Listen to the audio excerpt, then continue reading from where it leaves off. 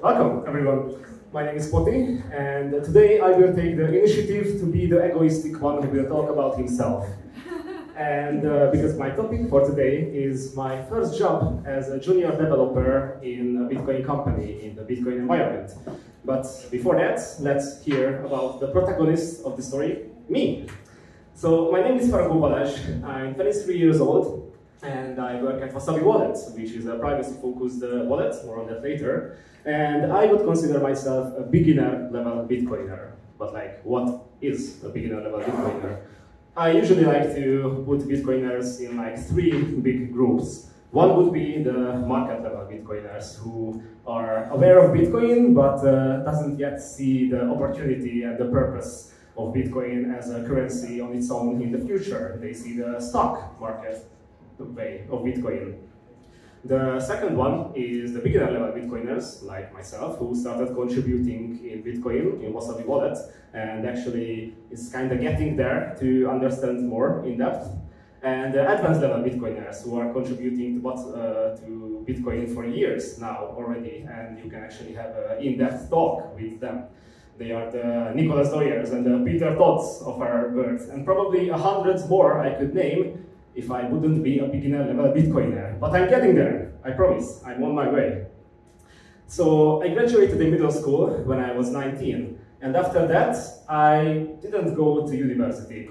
I thought that university mostly maybe for people who have some brief idea about what they want to do in the future, what they want to be when they grow up.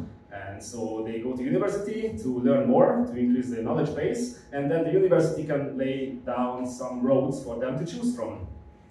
Now, I knew exactly what I want to do. I knew exactly that I want to be a programmer. I want to be a developer since I was a very child. And so I didn't go to university, I actually went for a bootcamp. It was a 1.5 year long programming course where I basically learned everything of what company actually needs when they want to hire a developer, like version control, for example, which a lot of university doesn't teach you about. So I did this course, and after that, I went to an interview to Wasabi Wallet. They were like the sixth company where I went to, and they actually hired me. So since 2021, I am a Bitcoiner, so it's like 2 years into it. And what is Wasabi Wallet? It is a non-custodial, open source, and privacy-focused wallet, which you can access on your PC. You can download it on Windows, you can download it on Mac and Linux as well. And how they achieve privacy?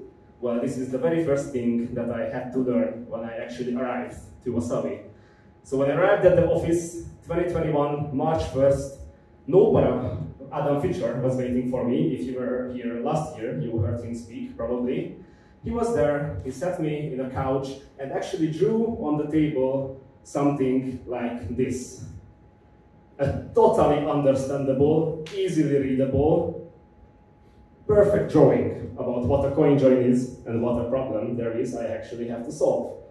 Now, for some people who don't understand what is written here, come on, try better. It's totally understandable. Can't you see? No, it was really hard for me to understand. But it is the very basics of a coin join. What is a coin join?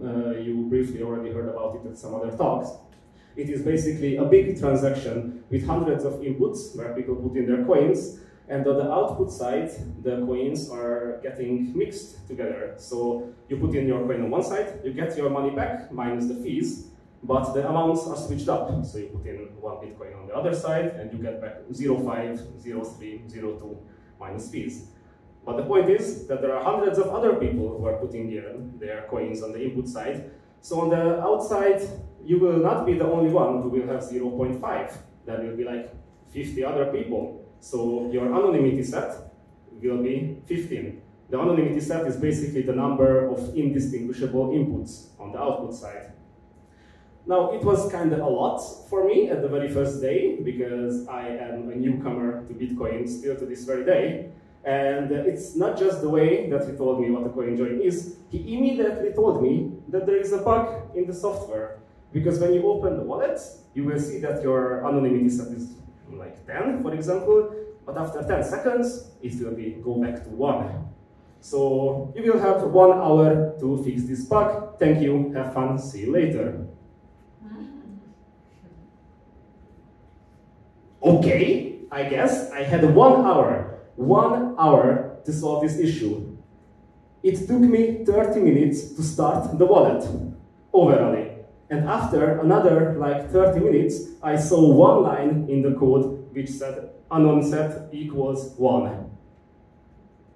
That might be it, maybe, probably, but after 1 hour, Nopara came back and he was asking like, so, did you finish? Did you solve the issue? Nah, I had no idea how to fix the issue. I was in shock. But at least I got somewhere with my colleague. And eventually Nopara told us that he didn't actually wanted us to solve this issue. It was probably an issue that for a newcomer, for a junior developer who has zero knowledge about Bitcoin, it would be almost impossible. For like a senior developer who actually knows something about coding or knows something about Bitcoin, it can take like some days to find the root of the issue. He was only curious about how I would actually start solving this issue. So he tested me. And of course the bug was not on production side. It was just something that was on the master branch and eventually got fixed later on. So he was just curious about how I would start solving this. And he was curious about the 3 main skills that I think it's important. Your problem-solving skill, how will you actually start thinking about the problem? How would you start solving it? The confidence, you're not starting to panic, you're not jumping from line to line, one problem to another. You are going one by one, so you're not getting confused on your own. And of course, the third one, using Google. Finding my developers, fellow developers in the crowd, you are using Google, everyone is using Google, we all know. There is a problem, you don't have to reinvent the wheel. You just need to rephrase it, put it in Google, someone on Stack Overflow probably solved it for yourself. So you don't have to reinvent the wheel, as I said. Using Google is actually very important that I had to learn. In the school that I was learning programming, there was actually a 1 week long topic about how to use Google correctly. You will be shocked about how hard it is for some people to actually use Google. So this is how I started contributing to Bitcoin. But for someone who doesn't know Bitcoin at all or doesn't know developing, how would she or he start contributing to Bitcoin? For them, I would say if you have zero idea about Bitcoin or economics or anything, maybe the Bitcoin standard book could be a good way to start if you have zero idea about any of these. Or if you know something about Bitcoin but you're more into development, more likely, there is a really good GitHub book written by Nopara and Nicolas Dorier, Programming the Blockchain in C#. It is a very interesting read. That's where I started my development in Bitcoin. Indian YouTubers, the best. They helped me through the school. They are really cool and really great. And I would also say that like almost everyone in the Bitcoin community is there to help. They all have one great goal. They are all here to solve the big world problems, to solve money, to fix it. I mean, we are still going to one direction. There might be different roads, and they are here to actually help you to choose the perfect road for you, how to contribute to Bitcoin. So here I am, 2 years in Bitcoin, and I am still learning. I still feel like that I don't know enough. But like, is that actually surprising? It's just like the IT world. It's ever growing. It's getting better, it's getting different. New whips are getting introduced. It's ever changing. There are infinite possibilities on where to and how to improve Bitcoin. So it's not really a surprise that I still feel like I don't know enough, but it's not like it will not change. It will just take time. It will just take ambition.